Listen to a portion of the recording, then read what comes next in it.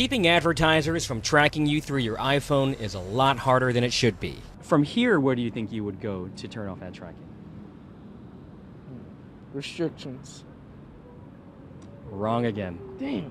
Everyone we asked outside the Apple Store in Palo Alto thought you would turn off so-called ad tracking by going under the privacy settings. Where do you think ad tracking would be? I would think it'd be in privacy.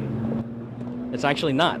Actually, it's buried under General, then go to About, scroll past all the technical data, and then click on Advertising. And finally, turn on the button to limit ad tracking. It's very difficult to figure out. There's nothing intuitive about it. It's not very Apple-like. Tech analyst Larry Magid says Apple has to answer to advertisers by allowing them to track specific phones and target them with ads.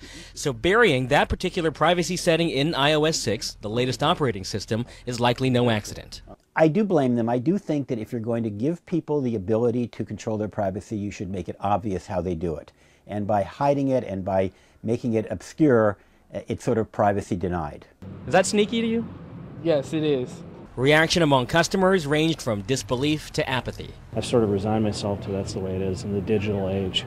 I don't know. They're just trying to make their money. They're trying to stay a billion-dollar company. So if that's what they're going to do, that's just, I mean, I'm not going to stop buying iPhones. In Palo Alto, Kiet, CBS 5.